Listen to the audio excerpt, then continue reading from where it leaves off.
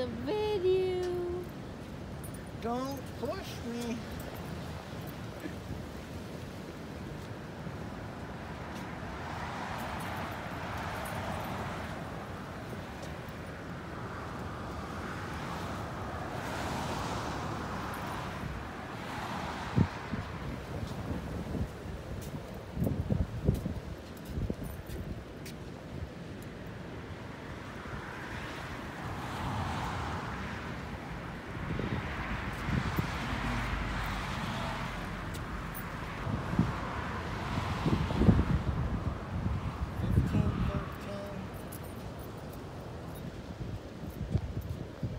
Hmm?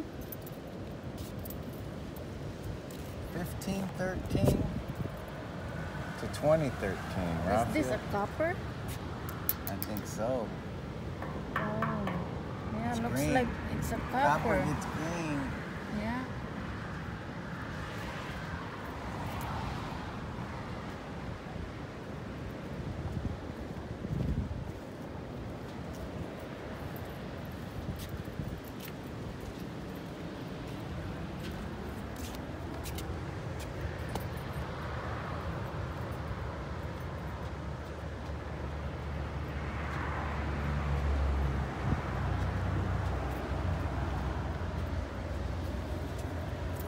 The Spanish were big over here.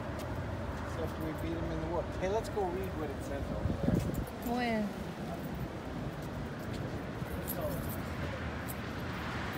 Where is it?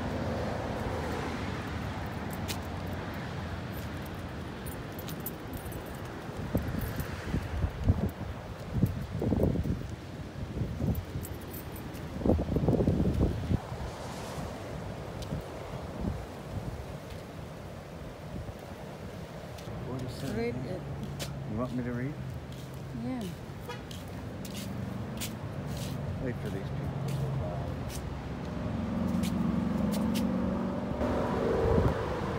Juan Ponce de Leon was born in 1474 in Santurce del Campo, Valladolid province in central Spain. The distinguished Leon family dynasty was among the first to join Queen Isabella in her bid to bring together the many feudal warlords in the Castile and Aragon under one Spanish monarchy.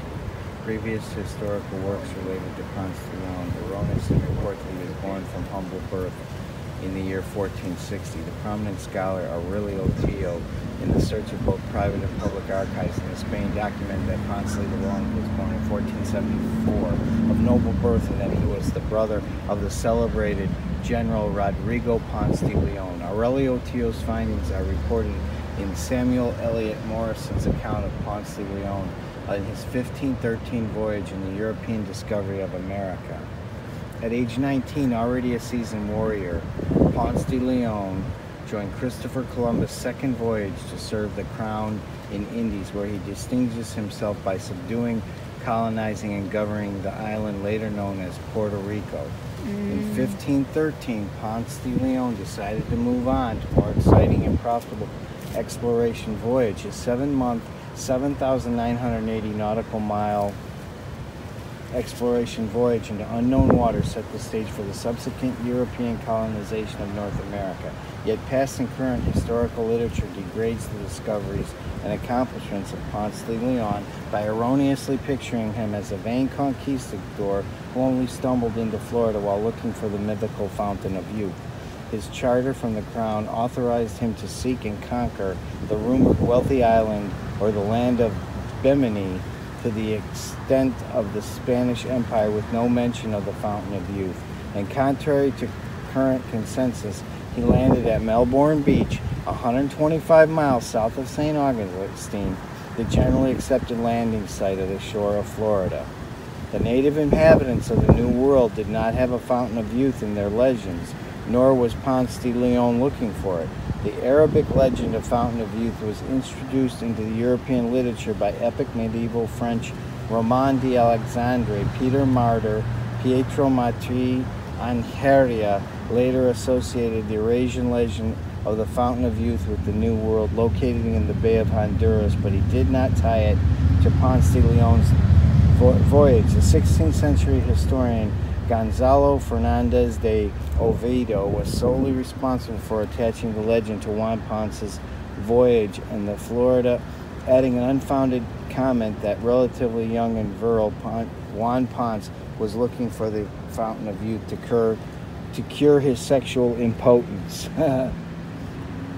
Juan Ponce de Leon died in 1521 from wounds received in a doomed attempt to found a colony among the indomitable Calusa in Florida. His failure, hardly unique in the period, should not detract from his epic 1513 voyage that opened the shores of North America to European colonization.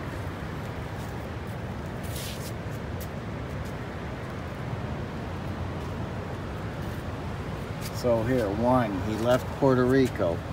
2, March 8th, Grand Turk Island. 9, the Caicos.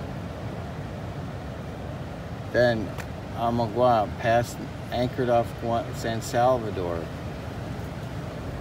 heading northwest. Landmarks. Oh, Cuba. Oh, so he went to Cuba also?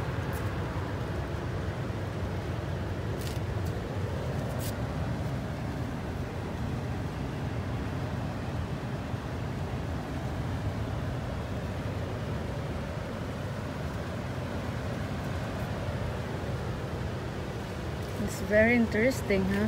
So this is their money before, yeah, huh? That's gold and that's silver. They called it pieces of 8 because you could break it off into 8 and you could tear a piece off. Oh, so it's very easy. It's very easy to break off. Well, I mean, it's you could do it with a knife. You know what I mean? Oh, really? Yeah. See, it was pieces of 8. I guess it was called 1, 2, 3. 1, 2, 3, 4, 5, 6, 7, 8. I don't know.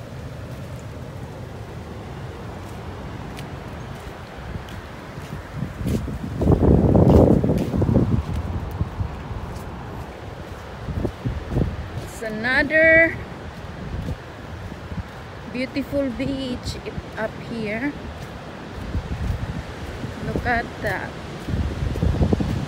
Ooh, it's beautiful.